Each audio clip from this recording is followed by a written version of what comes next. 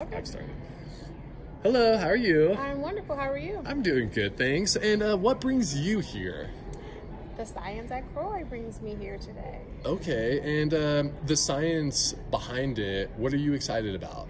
I'm most excited about vaccine research for HIV prevention. Okay, can you get more in detail about that maybe? Yeah, so currently there's no approved vaccine to prevent someone from getting HIV. Like we have vaccines for chickenpox and other things. We have like a flu vaccine. So there's a lot of research happening around HIV prevention and vaccines. And so there's been a lot of hiccups. A lot of that research helped bring the COVID vaccine to market. And so they're still forging ahead and there's new things on the horizon. Okay, what are you looking forward? I'm looking forward to learning about some of the other ways people have been trying to get people on HIV prevention and treatment regimens, and some really innovative things people have been doing to bring that to the communities that need it. And what do you look forward to bringing, something that you learned here back to your community? One thing I look forward to is really bringing information around the people that are most impacted by HIV and kind of how we can continue to educate them so they just have the knowledge and information and make the best decision. Why do you think that is important for community moving forward? I think people can't protect themselves if they don't know, right? I think knowledge is the first step, and so allowing people to have the knowledge and be able to ask questions and be able to talk with other people in their community that they trust to get answers to questions that they have.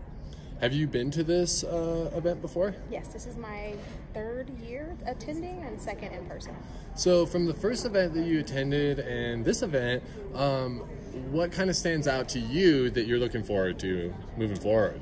What stands out to me is just really learning from peers. There's so many amazing researchers and clinicians here, and just really learning about what's happening across the globe, the global impact on HIV. Okay, if you don't mind me asking, what got you in the field that you're in? Oh, it's been a long journey. I started actually studying breast cancer, and then I switched over into HIV. There are some similarities, and really focused on how to help communities that needed it. Wow, thank you so much for your contribution, and thank you for taking the time. One thing that you're looking forward from, one thing that you've learned from this particular meeting that you're going to bring back to your community that you're excited about? Oh, I don't know. I don't think I can come up with one. There's so many. Maybe one or two then.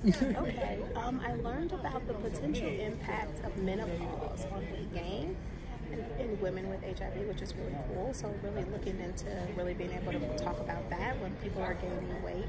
And then also antibodies that are coming out for HIV treatment.